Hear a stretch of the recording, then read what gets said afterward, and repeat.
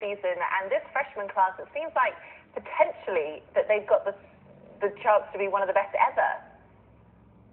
Yeah, and certainly the best since 2011 when we saw a class that included Jordan Spieth and Justin Thomas and Daniel Berger. I mean, this crop is off to a great start. We talk about Ben James, but you can't forget about Caleb Surratt, who was the #1 recruit in this class from Tennessee. He won his first event of the fall at the Maui Gym. Cameron Tankersley is a guy who took the Justin Sun, Maverick McNeely route as a junior, didn't play a lot nationally, but Ole Miss coach Chris Malloy said he's going to be special. He's got 2 top 12 to start the year. Nick Dunlap's got a pair of top 10s for Alabama. Jay Summey's been a really good surprise as Oklahoma has reloaded. And that's not even talking about a guy like Chris Moss or Luke Clanton, players who haven't gotten off to the best of starts. This is a special group, and we saw a highlight of Gordon Sargent from Vanderbilt earlier. He was just a 9th freshman last year to win the NCAA individual title, and the first since Jamie Lovemark did it in 2007.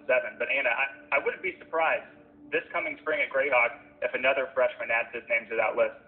Okay, Brittany, there's nothing you don't know about the college game, my friend. Some nice storylines kind of unfolding as the full season starts to heat up. So thank you, as always. All right, well, we are wrapping up Golf Central next.